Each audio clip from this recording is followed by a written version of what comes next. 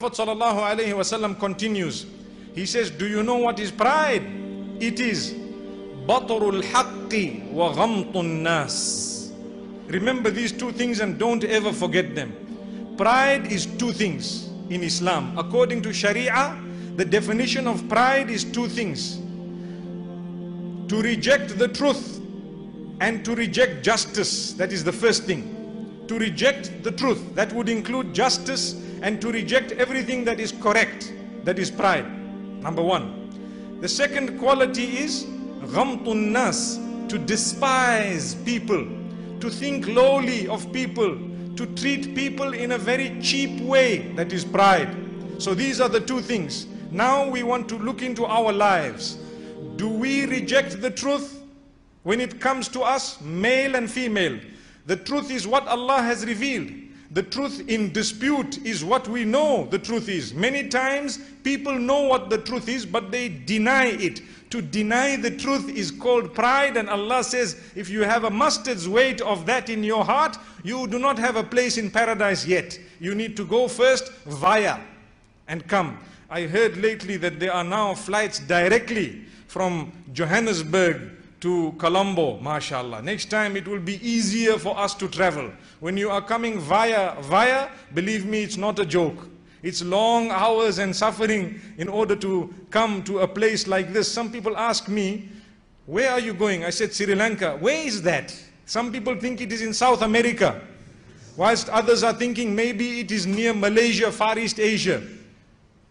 The truth is, no matter where it is, for the purpose of Deen, we will go.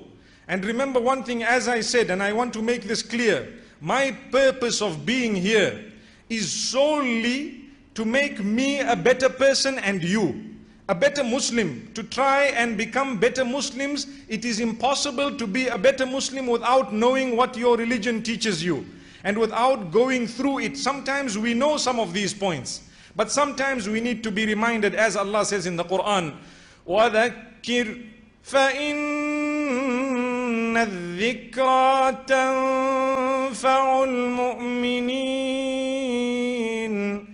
Remind, continue reminding, for the reminding will benefit those who truly believe.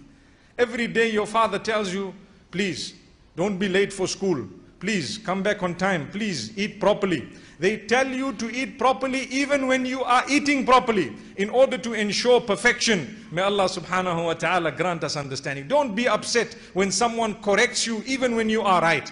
We have an attitude nowadays, human beings, if someone says, brother, walk straight, you say, what, am I walking crooked? Why do we need to say that? Someone says, brother, make sure you are eating with your right hand. Does it look like I'm eating with my left? That type of attitude a true mu'min should not have. When our parents are telling us something, when others are telling us something, we should not presume that they are telling us because we are already on the wrong side.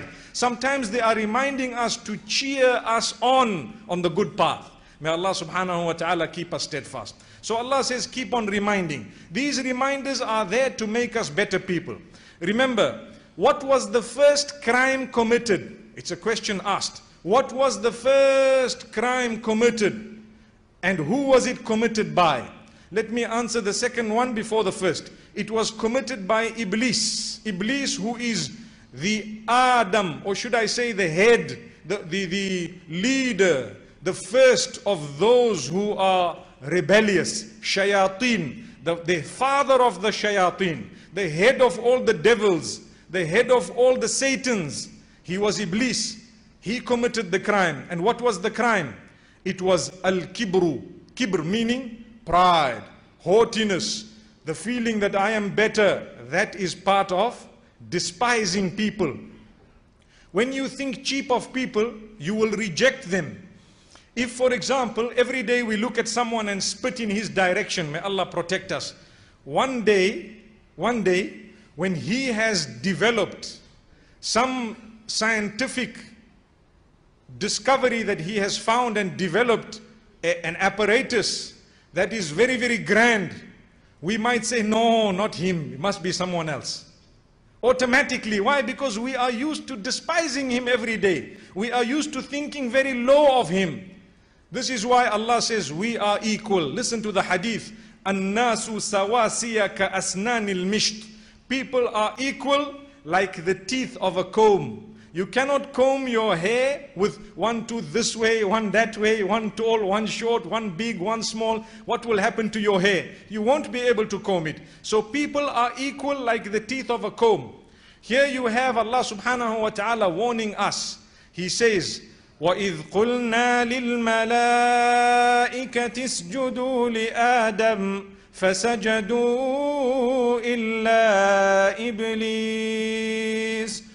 When we, or remember when we instructed the angels to prostrate to Adam, when we created man, they all prostrated besides Iblis.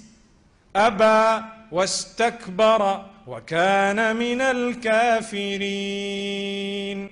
He refused and he was proud and arrogant. Istikbar.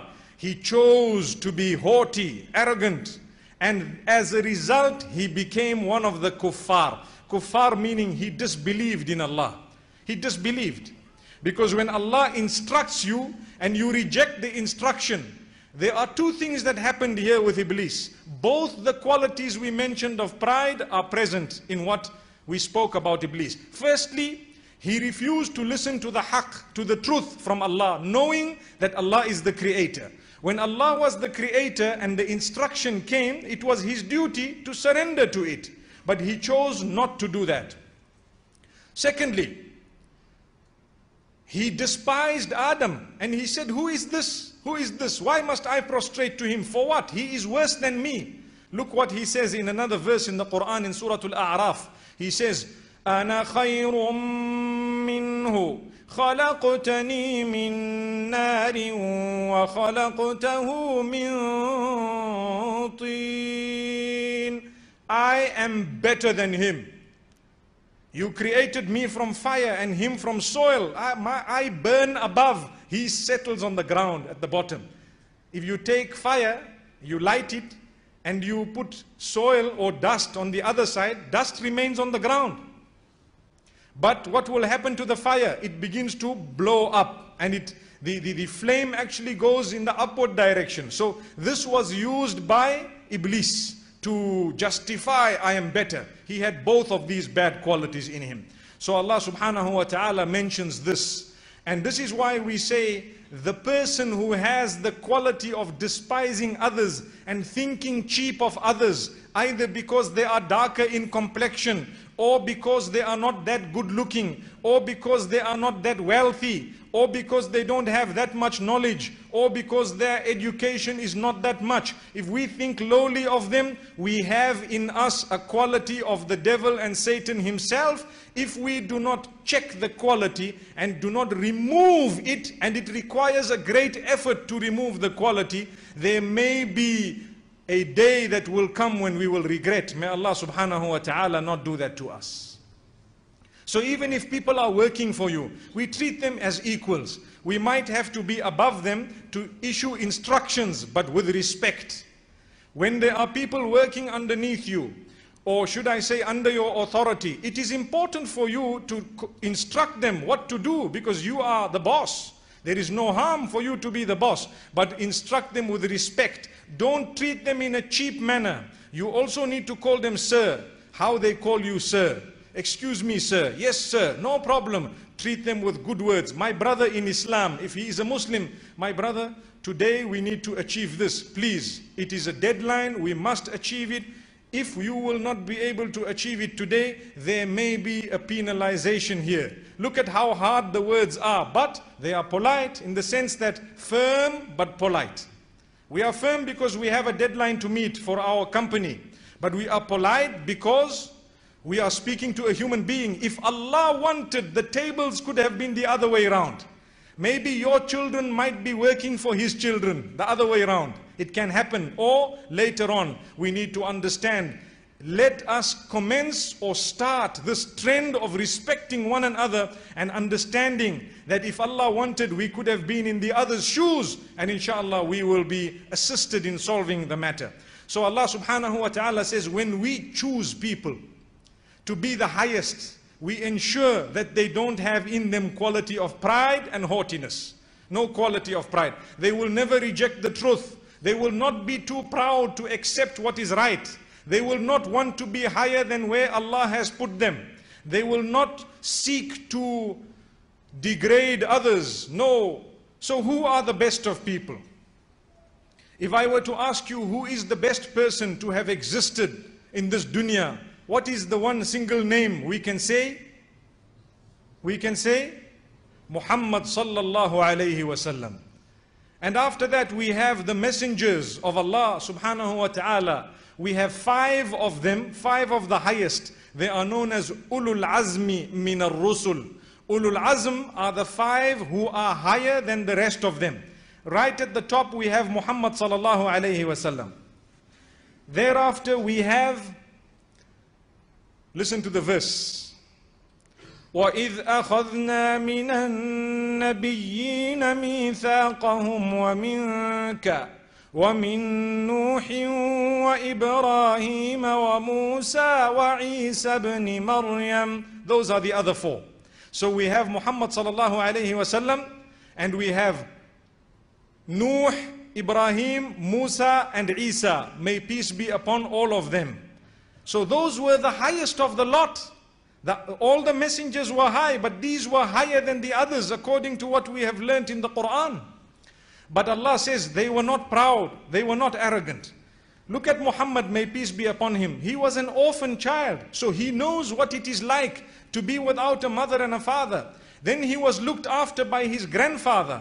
Then he was looked after by his uncle. And Allah blessed him with prophethood. Sallallahu alayhi wasallam. Allah blessed him with prophethood. And this is hope for those who are young and who might be orphans.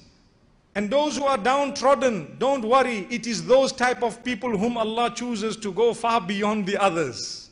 When Allah chooses someone, it does not necessarily mean He gives them the dunya. Sometimes He gives them deen, He gives them religion, not necessarily the worldly material life. So Allah subhanahu wa ta'ala says here regarding Isa, or Jesus, may peace be upon him, in Surah An-Nisa, لن يستنكف المسيح أن يكون عبدا لله ولا الملائكة المقربون. Jesus, may peace be upon him, was not too proud and arrogant to accept the fact that he was a mere slave of Allah. He was a worshipper of Allah. And even the angels, they are not too arrogant and proud to deny the fact that they are messengers of Allah and they are slaves of Allah subhanahu wa ta'ala. So to use the word slave is not easy, but we are all slaves of Allah. We must not be too proud to confirm and admit that we are the slaves of Allah. Our hands and our feet and our necks are in total control of Allah subhanahu wa ta'ala. If He wants, He can paralyze us. If He wants, He can grant us good life. May Allah subhanahu wa ta'ala